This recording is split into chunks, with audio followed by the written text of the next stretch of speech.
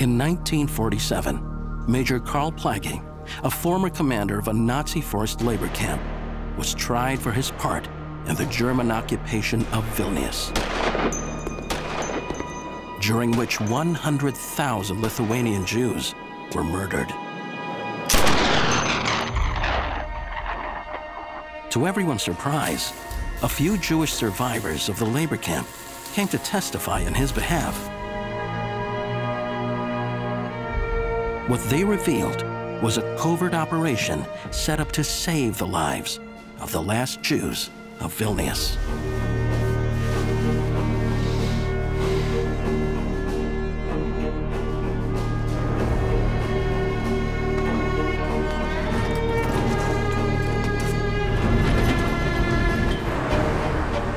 In modern Vilnius, commuters are oblivious to this low-rent building complex.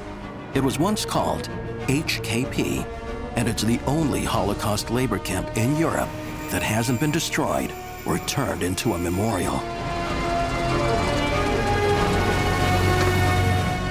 During the Second World War, hundreds were saved here. Hundreds more were murdered and buried here. Before these old buildings are torn down, a team of scientists, historians, and survivors converge here to revive the story that was almost forgotten. Using the latest non-invasive technologies, basing themselves on survivors' testimonies and sketches, they hope to unearth the mass grave of those who didn't make it and the hiding places of those who did.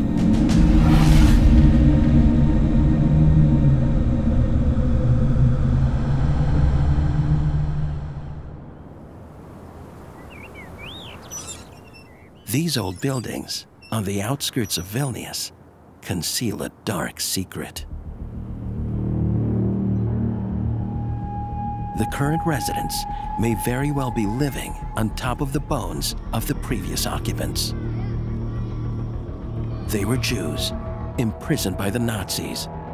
During the Holocaust, they fought for their lives in the very rooms these people live in today. At the time, one Nazi major, called Karl Plagge, risked his life lying to the Nazi command in order to carry out a daring operation to save the Jews imprisoned here. Their story and Major Plagge's actions were largely unknown until Michael Good, an American family doctor, found out that his mother was one of those saved by Major Plagge. And so I just kept on having these questions pop into my head, you know, who was this Major Plagge? Why would a Nazi major be running around and protecting and saving Jews when the rest of the Germans in Vilna were committed to slaughtering them?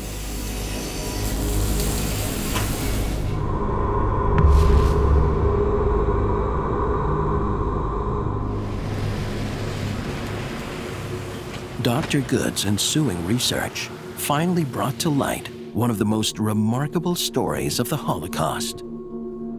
About a Nazi who decided to save Jews by creating workshops to fix German army vehicles and demanding Jewish workers to labor in them. This vehicle repair shop was different than all of those other places because families, men, women, and children were housed together. Plagge argued to his superiors that they had to be together to make them more enthusiastic workers so that they would do really good work. So his vision of what this HKP was more than just a repair shop. For many of these people, this was their permit for life. To really appreciate what Karl Plagge did, you need to go to his workshops. The workers, they were totally without skills. They were shopkeepers, school teachers, accountants, businessmen, and they had absolutely no automotive skills, even though Plagge had certified them as being skilled mechanics. But very quickly, they started to learn more and more skills. And before too long, They actually were the skilled workers that Plagge claimed them to be. But then the SS wanted to take the women and children and kill them because they were idle. So he made arrangements to set up clothing workshops in the camp and imported sewing machines and put the women and older children to work. On the one hand, you have Plagge trying to keep a Jewish workforce alive. On the other side, you have the SS, who are committed to the destruction of all the Jews in this vicinity. So what that represents, the permanent conflict that exists between Plagge in particular and the SS in Vilna, who would seek to destroy as many Jews as possible.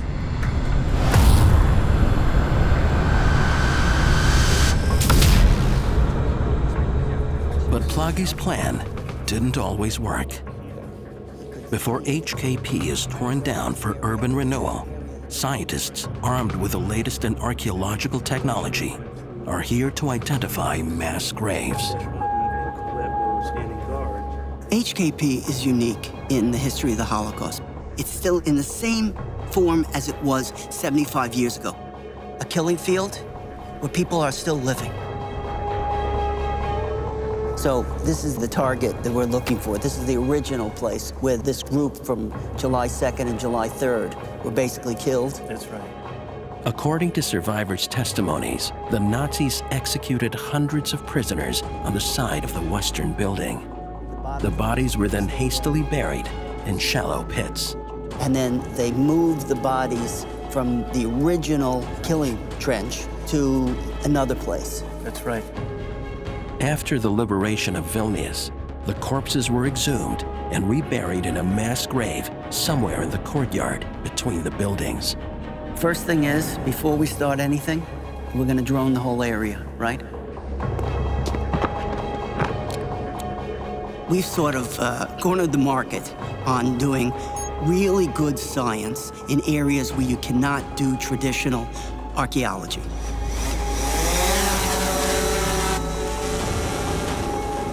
Non-invasive archaeology means that you can identify locations of where things happened without having to excavate them.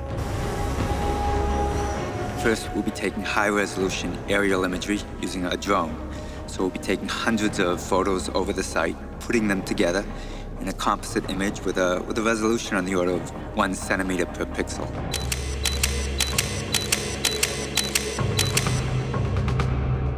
The scientists now discover a patch of grass that looks different from the surrounding vegetation.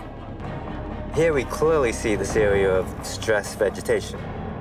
This might indicate that an excavation took place in the area, maybe to dig a mass grave. 7 meters. Okay, so 40-meter line.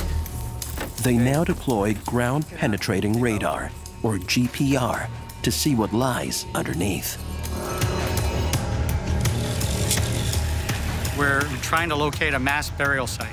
The hypothesis we have here is that bodies were moved here, potentially around this building, placed in here, and then covered up for their final burial. And so what we're doing here is using ground-penetrating radar to image into the subsurface. FM radio waves are transmitted from the device into the soil. By measuring how quickly the signals are reflected back to the unit, GPR can reveal figures in the ground that don't look natural. The GPR data will take several days to analyze. Only then will they know if they've located the victims of HKP.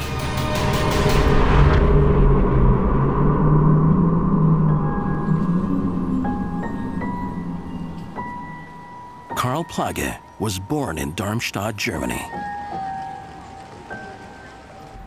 He grew up here as a German nationalist. There is a tradition in the family to be in the military and to be a very loyal subject to the government and to do one's best for the country. He was old enough to serve in the First World War. He was captured by the British, becomes a POW for 3 years, sent home in 1920. And then in the 1920s, his family undergo exactly the same privations as most German families do during the German inflation, where their savings were more than likely wiped out. He wanted to be a doctor, but he couldn't pay the fee, and therefore he was engineer. He didn't want to construct things, he wanted to cure people, to help people. He's unusual in the sense that he joins the Nazi Party in 1931, which is very early for somebody taking that step. He was convinced that Hitler and his promise to bring peace would be a kind of solution.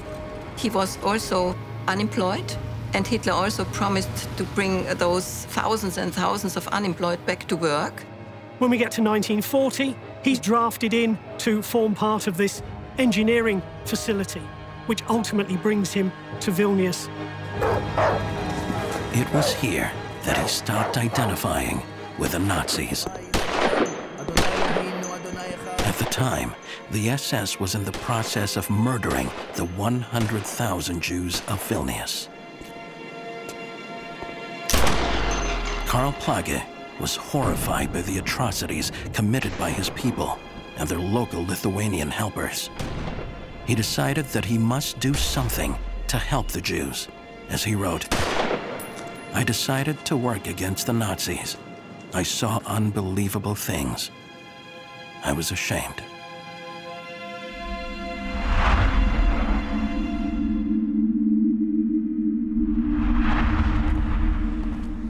So we came here in September of '43. Dr. Good now invites Sidney Handler to join him at the site. Sidney is 84 years old. He was 9 when he moved into HKP. Some parts of these buildings haven't been explored since 1944. We lived around here someplace. Yeah. So I was 9, and there were other children in the camp. Were you aware that there were any other children who survived? No, I had no knowledge of that.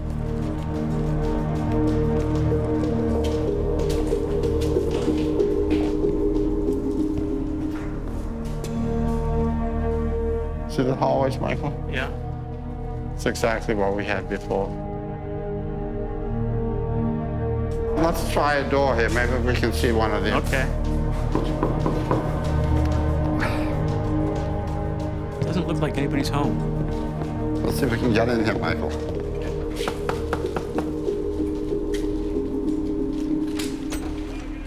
Hi. Trust here. Maybe come in? Можно? Спасибо. This was it, Michael. This was it. Huh. About 4 families here. 4 families. 4 families. And how did they 8 have... people. They had bunk beds. Bunk and beds. Yeah. It was all tiny. Do you know what happened here during the war? Ну, знаю, что здесь это самое, где людей закрывали, что были евреи здесь были, похоронены здесь. So it's too big. I got another one, Elsa. To find evidence of the execution pits, the scientists now deploy another scanning technology known as electrical resistivity tomography, or ERT. So this box, connected to our array of 81 electrodes, will measure the resistivity of the ground along the entire length of 40 meters to a depth of 6 or 7 meters. The control unit, powered by an electrical car battery, fires hundreds of electrical pulses through the metal spikes into the ground. It measures the way soil conducts electricity and creates a map distinguishing natural soil and man-made disturbances like killing pits. There is an eyewitness testimony that there was a trench that was dug in this general area behind this building here. And we want to see evidence of that trench. So we want to see where the ground was dug into and where it was backfilled. And we have that information from testimony, and we also have it from the bullet holes at head height behind me and all along the walls of this building. For years, Major Plagge worked to make sure no harm befell his Jewish workers. For the most part, he was successful. Plagge had really set up a very unusual atmosphere here. He gathered around him a group of officers who were like-minded, and he gave them orders that the civilians should be treated with respect. So there was no brutality. There are no tales of Jewish workers being beaten or savaged within the Plagge workshops. He went to great efforts to try to get more food because the SS was allowing only starvation rations. He got firewood from them so they didn't freeze to death during these winters. But he actually found doctors so that they wouldn't get disease. I mean, he thought of a lot of details. Plagge feared that one day the SS would get the better of him and remove him from his post. To prepare for that moment, he allowed the inmates to build secret spaces called malinas, in which they would be able to hide and survive. The archaeologists have expanded their work. They're now not only looking for the mass graves, but for the malinas as well. Paul and Alistair are in one of the apartments on the ground floor, looking for remnants of one of these hiding places. So we're going to use radar to look through the floor, inch by inch, to see if there's a shaft leading into the Malina below. Half a meter. According to survivors' testimony, it was underneath what is now a kitchen. 15 centimeters below the surface here. To see below the floor, they deploy a Conquest 100 concrete imaging device. Using radio waves, it works in the same way as the larger ground-penetrating radar. Concrete imaging is used to scan smaller surfaces and provides a detailed view inside walls and floors. So here we have a feature that's about, what, 15 inches, 18 inches by 18 inches. So on the grid there, that's pretty small. Small, but it's big enough. Big enough to get your hips through. Well, we don't have anything that definitively looks like a shaft, but we do have what clearly looks like some square framing, big enough for an adult to fit in. It's not to say that this was the entrance to the shaft, but it could be. The result is not conclusive, but it suggests that there might still be spaces beneath the building that haven't been filled with concrete. It's exactly at this location on the template on the floor. For over 2 years, Plagge's plan worked. Both he and the Jews of HKP began to believe that the families under his protection would survive. That's when he allowed himself to go on leave to see his family, a decision that would haunt him for the rest of his life.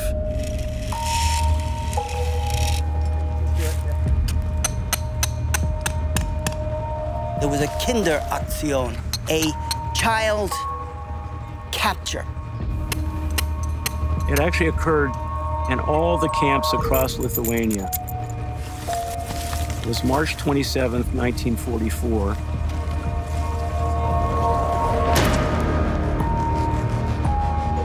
Early in the morning, after the men had gone to work, the SS surrounded the camp with Lithuanian SS troops and then began coming into the buildings, yelling that the children must present themselves for vaccinations.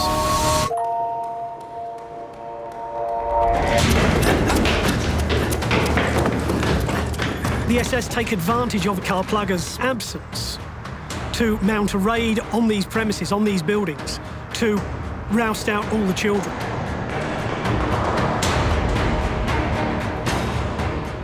We knew that the front wasn't going well. And by that time, my father was gone, my brother was gone, everybody was gone. And everybody had lost family here already in the camp. So there was nothing that we didn't expect except the final finish to our lives.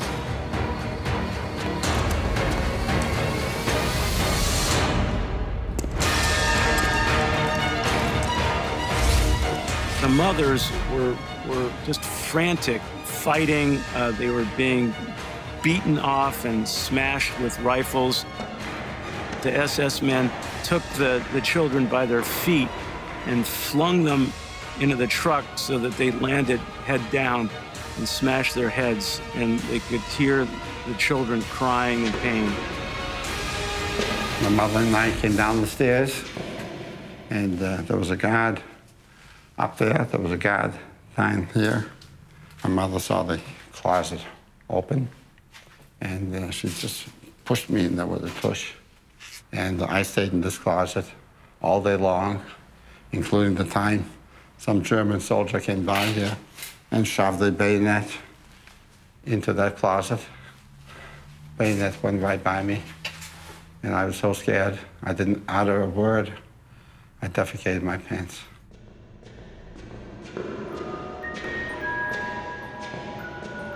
My father used to go out to work every morning. And that morning, when the Kinderaktion was on, he didn't go out to work.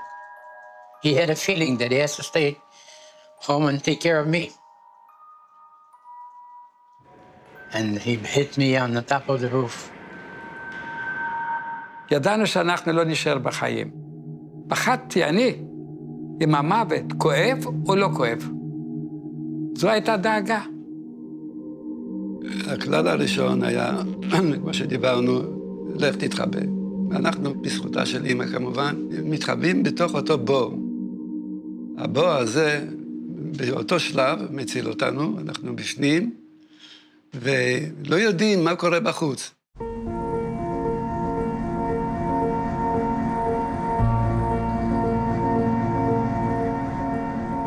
He put me on the roof, and I held myself up on the entrance of the roof, and I sat on the roof when the action was going on, when they were taking the children to be killed, and I was saved on top of the roof, and I laid there from the morning till the evening. And the door stayed open, and I heard every child that came down the stairs, every mother that came down the stairs, I heard them. And that's all I remember, is the mothers crying, crying, crying, crying, because the kids were taken away from them. התנאים בבור הזה היו איומים. היינו כל היום מהבוקר עד הלילה. הבור היה קטן, שירותים, דברים כאלה, שאנשים בלחץ, בשלשולים, זה קורה לנו. הנר שנתן את האור בתוך הבור, הוא דרך, אין לו חמצן, הלהבה היא קטנה, קטנה.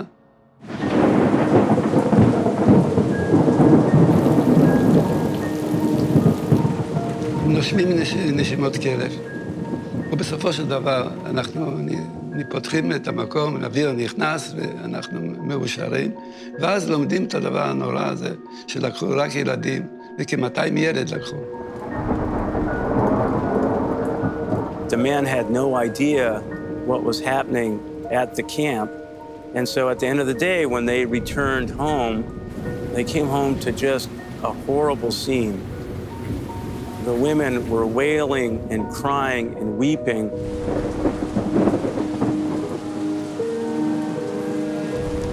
The survivors described this horrible cry emanating from the camp that you could hear from every corner of the neighborhood. And this crying went on for days and days.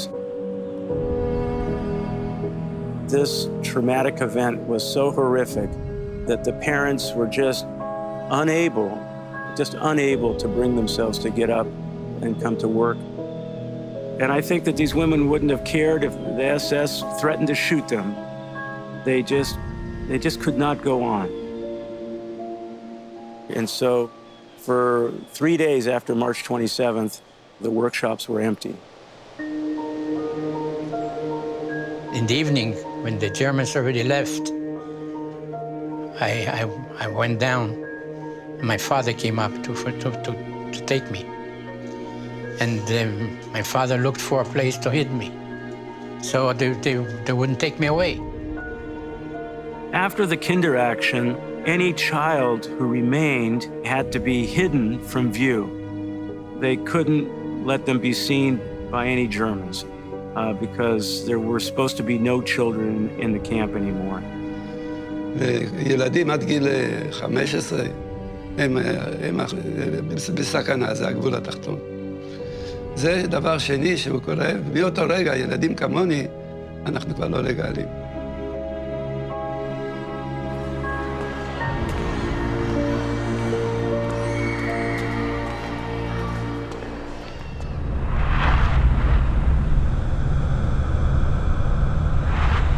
Karl Plagge felt guilty that he was in Darmstadt at the time when the Kinderaktion took place there. And he thought that if he had been there, he could have done something. He did not know what, but he thought he could have done something. Plagge returned to HKP, but the situation continued to unravel. With the SS gaining ground, it was apparent that the Molinas would be the last resort for the Jews of HKP. Paul and Alistair continue to search for these hiding places. This time, they are looking in the basement underneath the old buildings. Lots of old newspapers. Using a micro C825 inspection camera, commonly called plumber's camera, Paul can see through cracks in the basement walls. Anything behind the walls? Not yet. It's pretty constant temperatures. Alistair uses a thermal imaging camera in an attempt to detect voids behind the walls. If there is a Molina in there, it will show up as a different color on the device. Yeah, I got a gap in the wall here, Paul. Yeah, it drops a couple of degrees. See how far I can Look at that. Oh, it's a bolt. It's a bolt just sitting on the floor, but that's brickwork in there. I think this is the real thing, actually. Yeah? Yes, I think there's a whole other room back there. Seriously, look. It keeps going way back, and you can see brickwork and... Yeah. So this is really interesting. There's no entrance into this room. Oh, so I think we found a Molina. I can't believe I'm going up to the attic. I haven't been here. I have not been here since '44.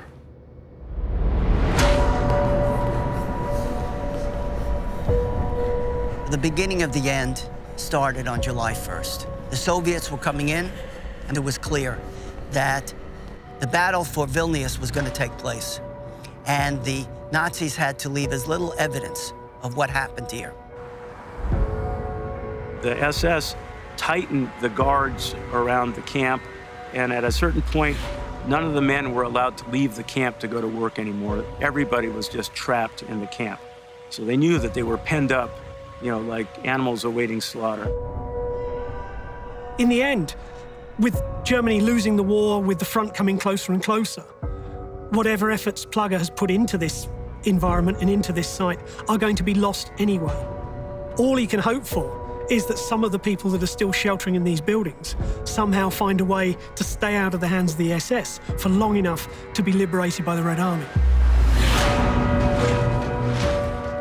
Under the watchful eye of the SS, Plagge now told the inmates that he was being sent away and that the SS was going to take over the camp.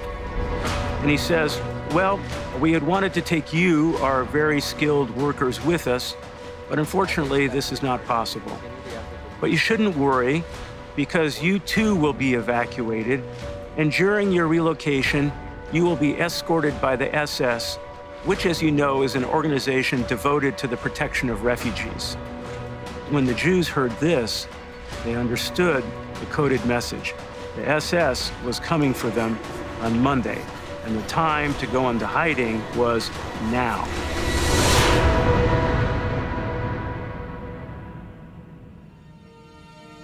About half of the 1,000 prisoners that were left went into their hiding places. The other half showed up for roll call, hoping the SS wouldn't murder them with the Red Army about to roll into Vilna. But everyone who showed up was executed in the Ponar forest, where the Nazis were in the process of murdering the last of the 100,000 Jews of Vilna. Now 500 prisoners were missing, and so the SS began to search and tear apart the camp, looking for their missing Jews so they could murder them.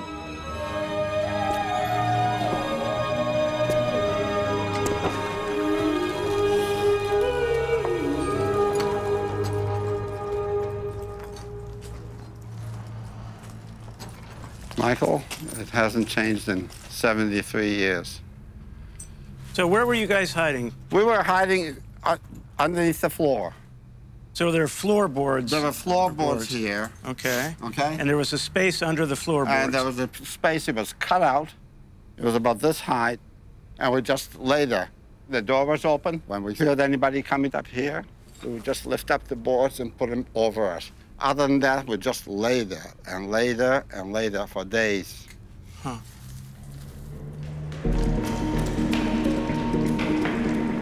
אנחנו נמצאים על גרם המדרגות, הגרמנים נכנסים, יודעים שזה הסוף, יודעים, גם פלאגה אמר את זה, שזה הסוף. באופן טבעי, אנחנו הולכים למלינה שהיינו בקינדר אקסים.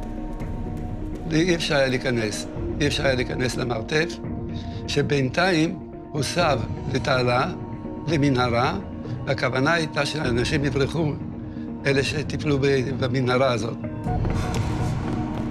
ואז אנחנו אומרים לאמותינו שלנו יש מחבוא, לנו לילדים. בזמן משחק פעם אחת ראינו בליד גג, שהיה שם קיר לבנים, שכמה לבנים יושבים לא טוב. ואנחנו החלטנו לבנות שם מלינה, מה שנקרא. באמת, המצאנו את זה. ההורים לא האמינו שצריכים לסחב אחרי הילדים. להם היה מושג אחר, אולי פה, אולי שם. אבל בזכותנו גם, כולנו ניצלנו, גם הם. אנחנו היינו 7, והתחברו שם עוד 20 איש, 19 או 20 איש נוספים. ואנחנו ככה היינו בפנים 3 ימים.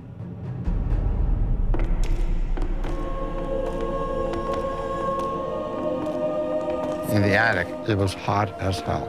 It must have been 110, 145 degrees here. Every minute that we could uncover the boards, we would, because just to get the fresh air. What could you hear? What was going on here? Oh, we could hear everything that was going on downstairs. Don't forget, the door was open. We could hear people speaking. We could hear what was going on in the courtyard. Mostly what we heard in the courtyard was the machine gun being fired constantly.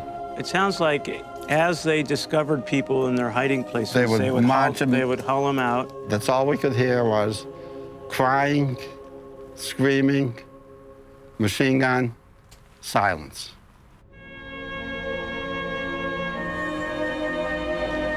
We heard somebody running up the steps. The guy ran up. We had no idea who it was. Looked out the window, and he got a bullet hole right in his head, dropped down right here. We heard again the steps. Now these were boots running up the stairs. We covered up the thing again, the wood. And we could see it was a German soldier.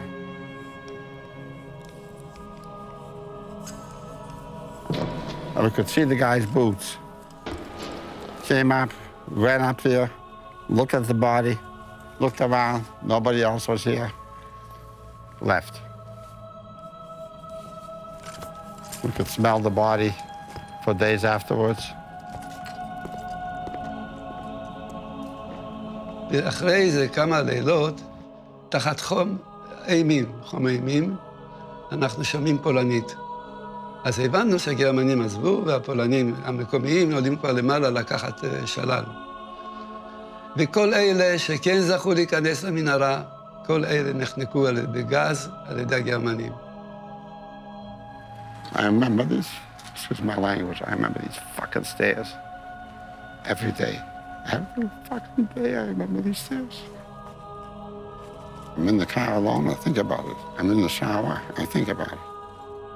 It just goes on and on and on and on. There's no closure. That's a word invented by people that never experienced bad times.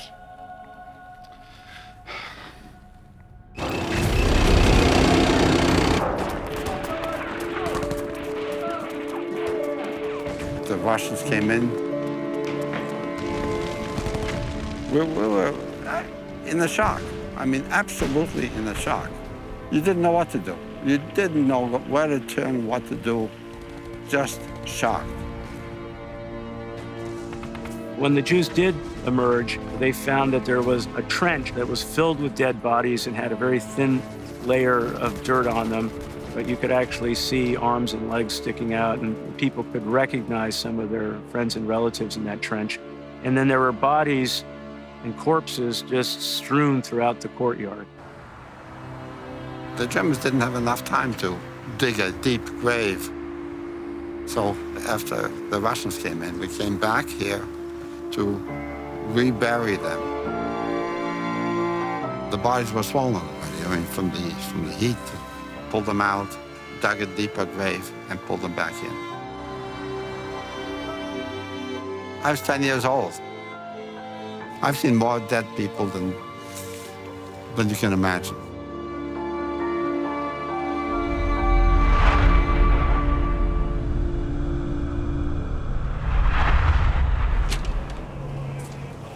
Hello. Michael now gets his son Jonathan to join him. Maybe they can find the actual hiding place of Michael's mother, Pearl. Armed with homemade sketches based on the memory of family members, they now embark on their own personal search. This is building number 2. Yeah. The memoirs say that Grandma's apartment was on the first floor, which for Europeans means the first floor above the ground. The ground floor. So if we want to find Mom's Melina interest, that's underneath the staircase. That's under the stairs. Well, let's go find the staircase. All right, this is all new down here.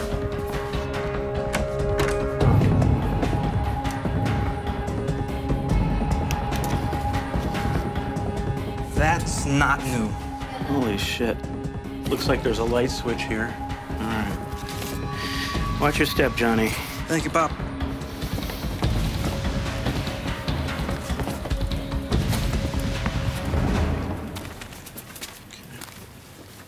All right. Now let's try to figure out what's going on here. So... Well, I mean, it might have been this if this pipe wasn't here. This could be it. This is like a space. So according to the drawing, this wall was solid. Read to me what Grandpa had to say. Working diligently, we blocked off the farthest room in the basement by a brick wall and excavated an underground passage to gain access to this isolated space. For this, we had to chisel a large hole through the stone foundation of the house. So? Well, is it hollow? Let's see. Listen to that. Yeah? This could be where the hole was that extended down under the foundation and into this space. So let's go take a walk and see what we find down here.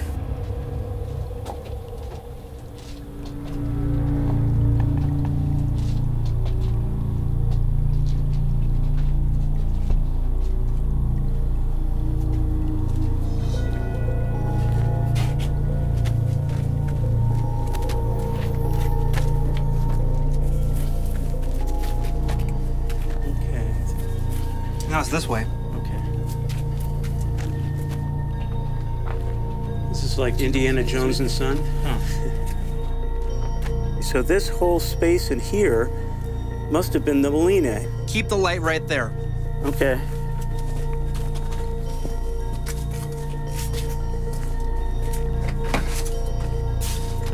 Move the light.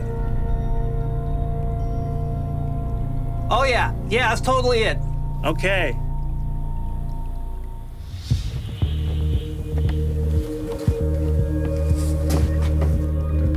So if we imagine that this is a solid wall, I mean, how was an SS man going to ever get in there? Right. So the key was the trap door. Yeah, this is a good target. We could do a small localized radar survey to see if remnants of the shaft are still there. And going through this hole to the other side.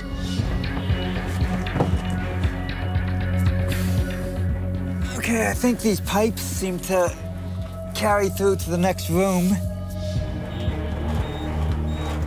We're using ground-penetrating radar. We use FM radio waves or electromagnetic waves, just like we have on our radios, to look into the ground.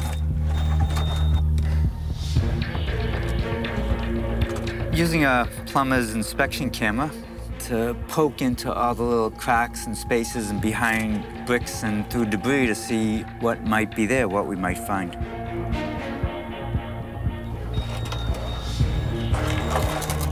So what we're seeing is a cut coming through here. If layering does not connect up or gets broken, we can indicate that something human has caused that in those areas. Based on the descriptions, this would be that site. It would match up to those descriptions of having a shaft or a hole at this site.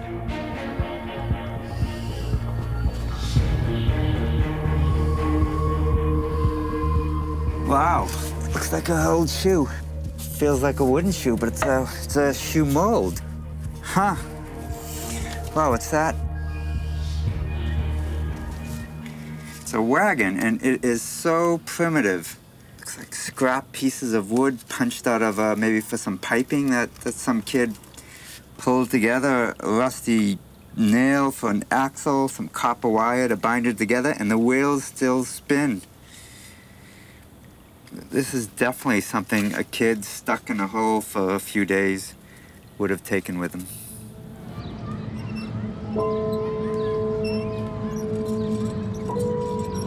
This is really a significant find. It really speaks to a very specific time period when people were making these types of carts for children to play with in a very specific place inside the Molina. And it may be that it was actually constructed in this place where they had workshops. We have very little of the types of things that we call toys for children who would play during the Holocaust.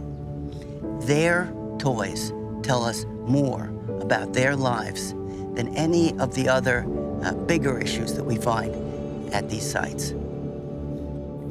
So this is it, Jonathan. This is where they hid. They had originally planned to have about 35 people hiding in this space, but desperate neighbors and people looking for a hiding place forced their way in, and there were 100 people packed into these footings. They couldn't breathe, people were hallucinating, people were attacking each other. It was just this horrible scene. So in the end, when the Russian army liberated Vilna from the Germans and occupied the town, about 250 Jews emerged from their hiding places in this building, and they represent the single largest group of survivors of the Holocaust in Vilna. I mean, just think, Jonathan, this hole that they managed to find and secure is what allowed us to live.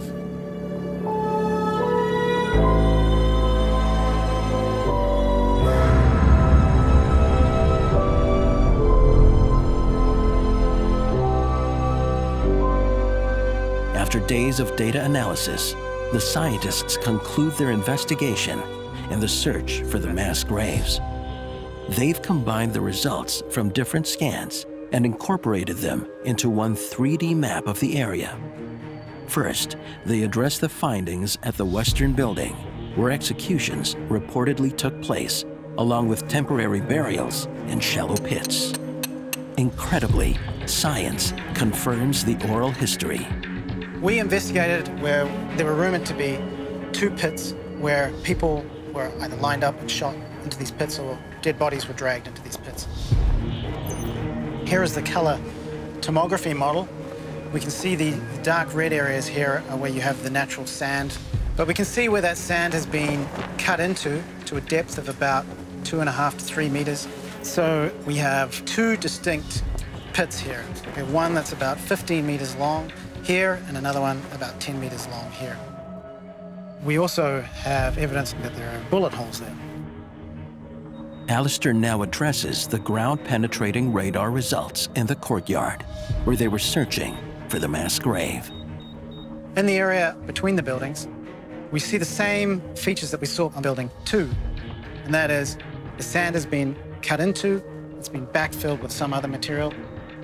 In the same location, we have anecdotal evidence of bones that were uncovered during the installation of the heating pipes just 15 years ago. Combine those 2 pieces of information, we think we are looking at a mass grave. It's highly likely that there are still bodies in that area.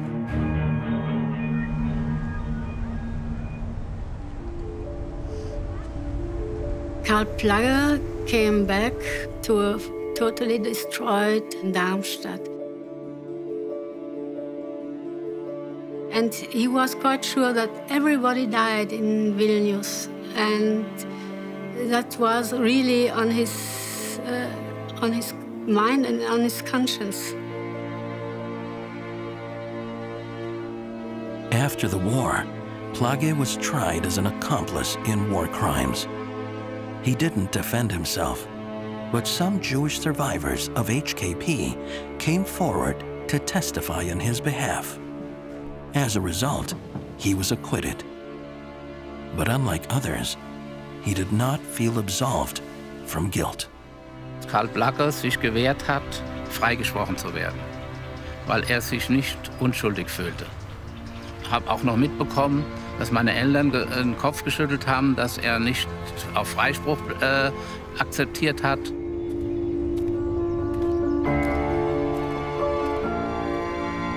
Plagge never spoke about what happened during the war, and he never spoke about what he did. He thought it was his duty, and he didn't do it well enough because so many died.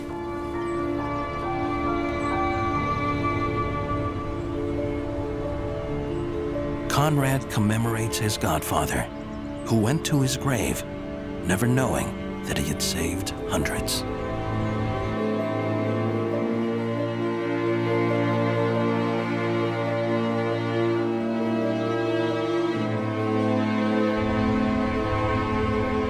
Karl Plagge ist kein Held.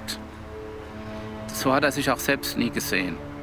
Karl Plagge ist ein Mensch, der in einer schwierigen Situation bewiesen hat, was Menschsein heißt.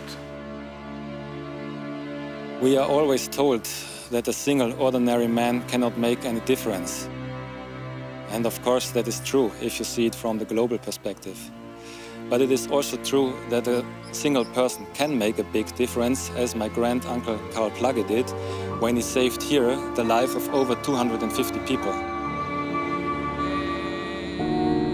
Investigators and survivors now commemorate the hundreds buried here. I